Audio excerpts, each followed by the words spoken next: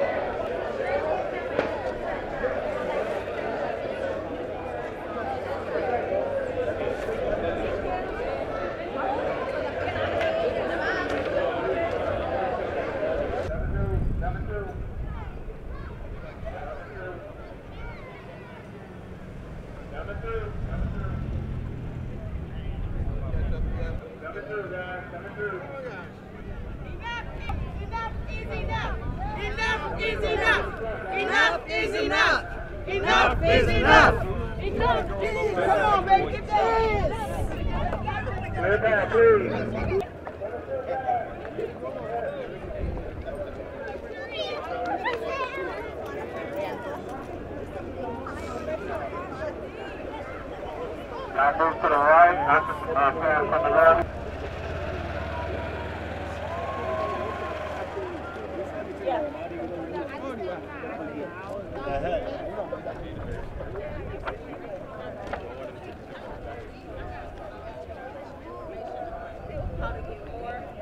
More like awareness.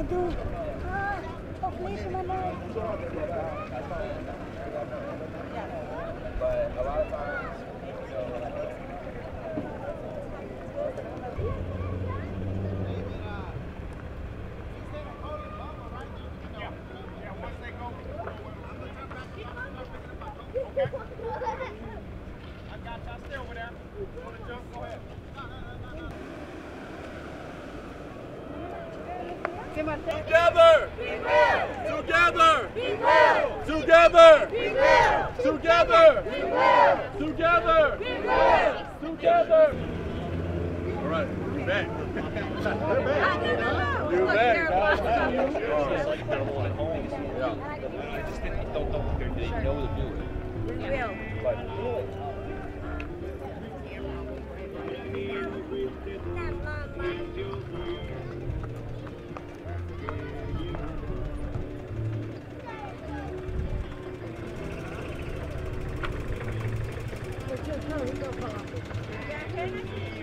Just talk about what's going on today, why I'm sure you're glad to see. Oh my goodness, I'm so glad. Thank God for the great weather, but this community is a community I started out in when I first became a police officer. So Tammy Rodriguez, one of the organizers, we worked together. Kim Ogg, we worked together at that time. She was in the mayor's anti-gang office, so it's like coming back home.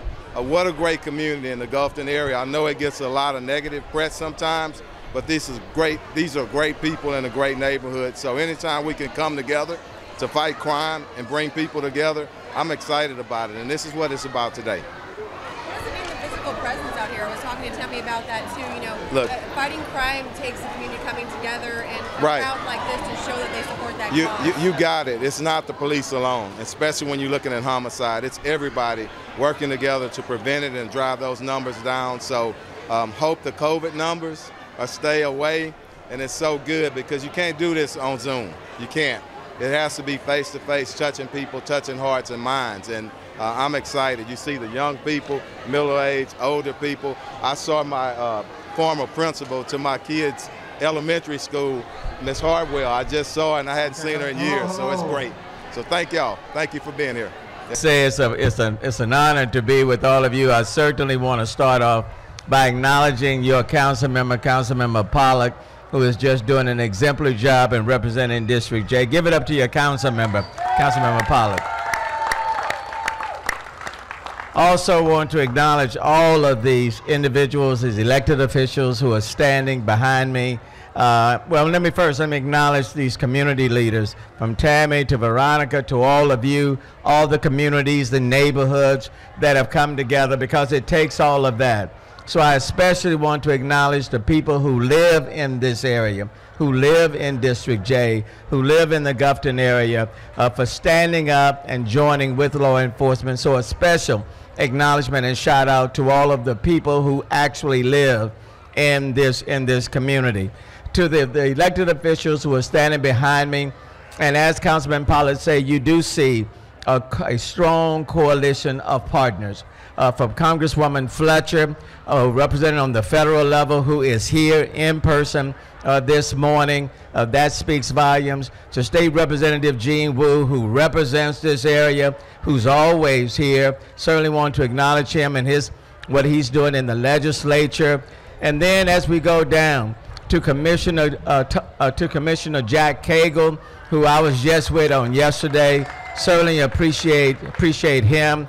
To the Harris County DA, who is carrying that fight on that front, DA Kim Ogg, who is with us here. And then cannot exclude or overlook Chief Troy Fenner of the Houston Police Department. Chief Troy Fenner and all of these police officers and law enforcement personnel. Roughly 5,200 police officers, and look, and they are trying to cover 640 square miles. So I certainly want to thank them for being on the front line and for doing their part. Please give it up to our law enforcement and to Judge Israel Garcia. Where's Judge? Right there. Please give it up to Judge Garcia. The point that I want to make, and I'm going to move on, and that is, it takes all of us working together to be on the same page, law enforcement and community on the same team. We just have one common enemy, and those are people who seek to break into people's homes, to assault people, burglarize their property, commit homicides. Those are the people that we are standing against.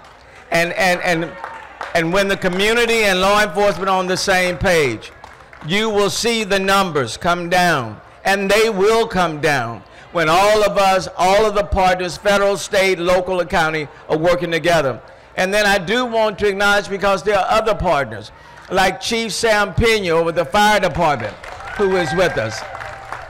So we're all coming together. Lastly, what I would say, I do want to acknowledge and thank this community, the management district, the TERS, again, Councilmember Pollard and his staff, for working to put in the license plate readers. I certainly want to acknowledge you taking the initiative under the One Safe Houston plan. We're adding more police to the force, actual police, and then we are also boosting that number by providing 125 more police officers per day on the overtime program. We're utilizing more technology, like the license plate readers. So we're doing a lot more of that, and we're working with our community partners. The total cost of the plan that we have put out to fight crime is $45 million. Those are real dollars. And that's why I want you to give a strong shout out to Congresswoman Lizzie Fletcher, because those dollars are coming from the American Rescue Plan.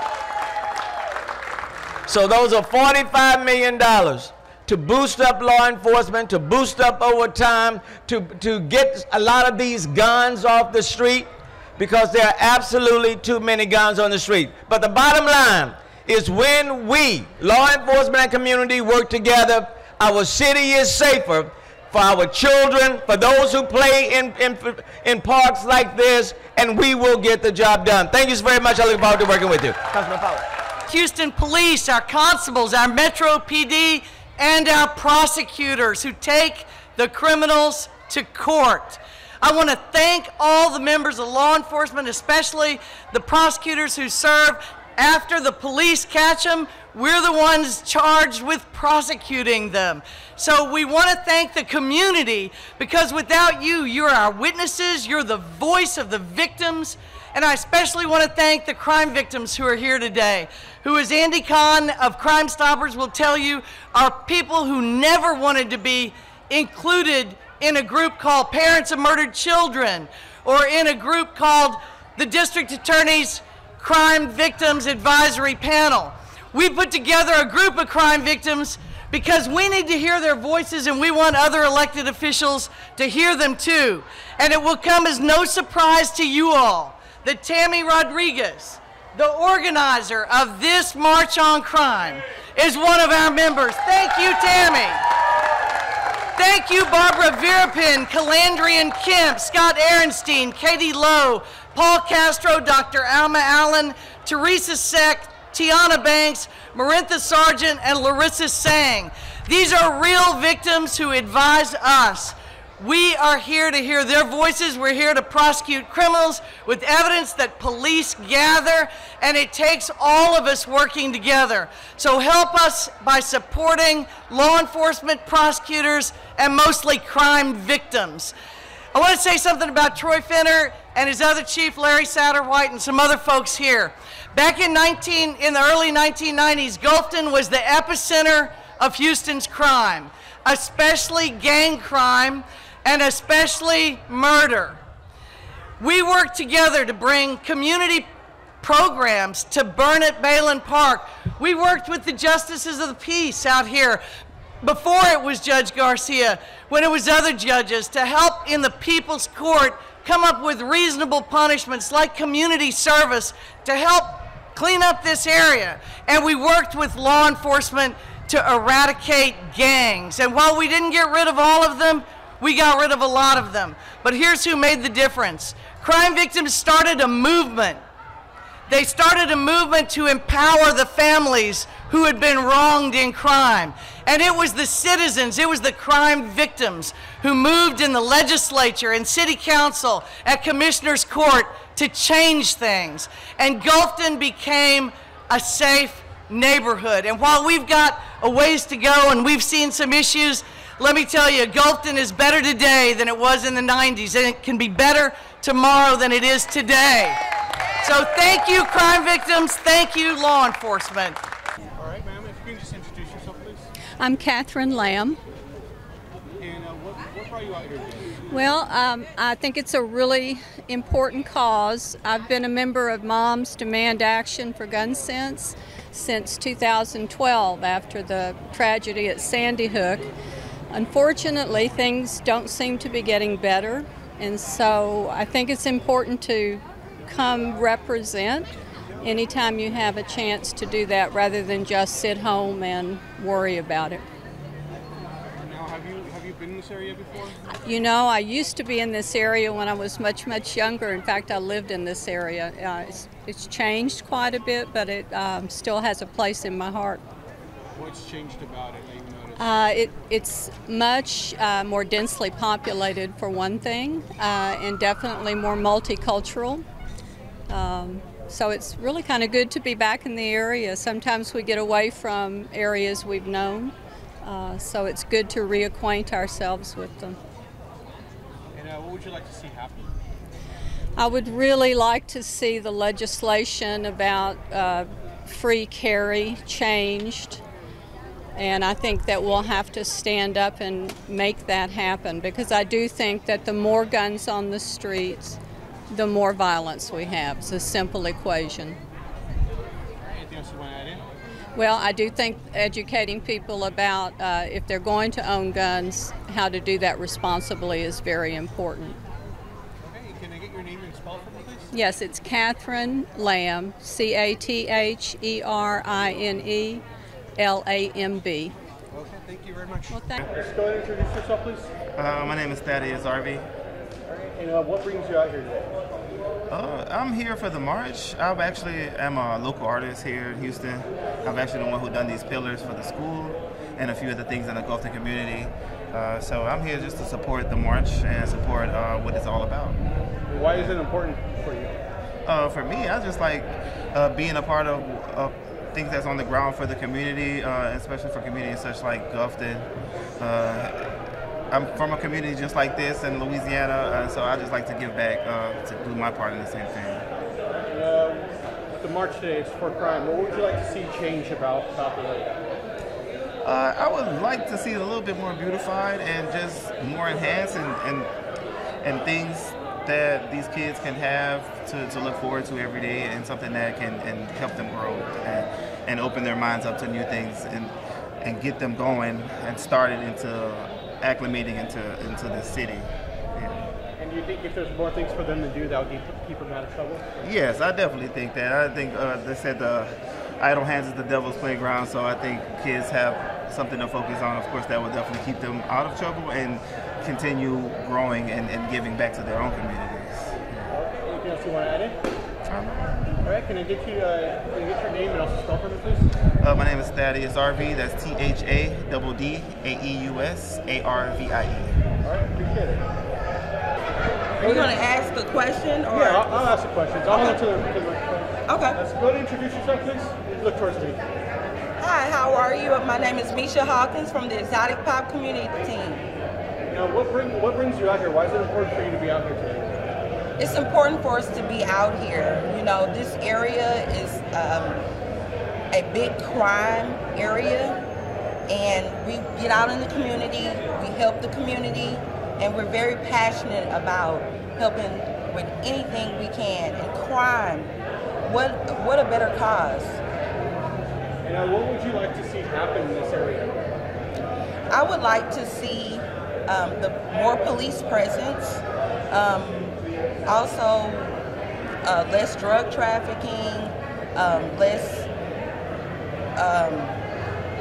racial stereotyping, whatever is the major need for this area, whatever this area really needs, if it's crime, if it's poverty, if the people need education, if they need resources for food, whatever they need, we would like to help. And which ones would you guys like to help?